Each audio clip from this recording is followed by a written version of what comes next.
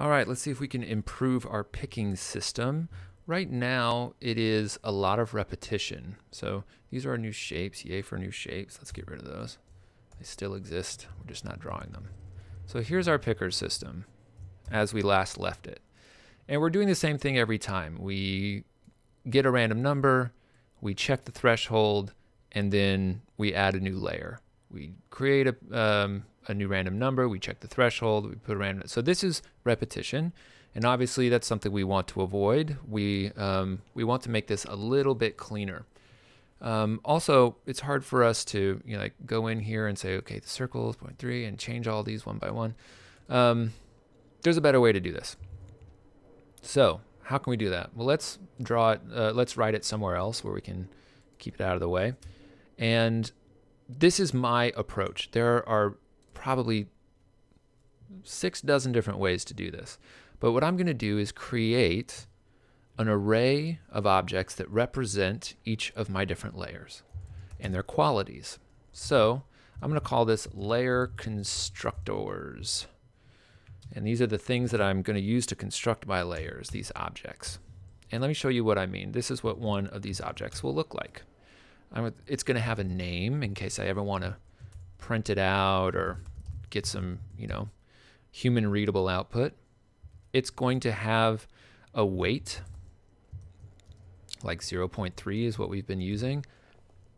And that's going to be used in the picker to decide whether or not it gets drawn. And then we need to create the darn thing, right? So let's call it init for initialize, and that's going to be a function that returns that layer object. Okay?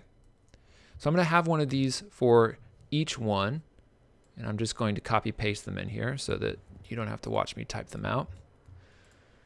And right now they're all set to 0.3. This test lines is slightly different. You can ignore that. Okay. And right now I'm setting that to 1, and you'll see that that means it doesn't show up. So this is much easier. I can always change what initializes it. I can add new things onto it. Basically this is just a way for me to create a new layer object, check its weight, all within a single loop over here. So we can get rid of all this. And I'm going to create, so layers is still going to exist. We still want to create a bunch of layers and put them in the layers array. But how we do that is going to be a little bit more efficient now. So we're going to loop through that array of objects, layer constructors dot for each, and layer con, or lcon is my shortcut there. And I'm going to do exactly what we were doing. We're going to get a picker. It equals a random number between 0 and 1. And then we're going to say if picker is greater than the lcon.weight, which is exactly what we were doing before. We're just checking it against a decimal number.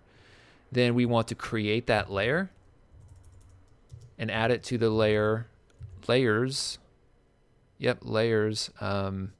array. So layers.push lcon.init. So what that's going to do is it's going to loop through. Let's see if we can pull it out here. This will be easier. It's going to loop through this array. So it's going to come to this object. And it's going to say, create a random number, and then check that number against the object's weight. What's the weight? 0.3. Make a decision. If it is above the weight, then I'm going to create that object. If not, it's going to do nothing. So if it does create the object, it's going to run lcon.init. So lcon is our object. That comes from here. It's going to run the init function, which is just going to create the outline shape. It's going to return that into here, the resulting object.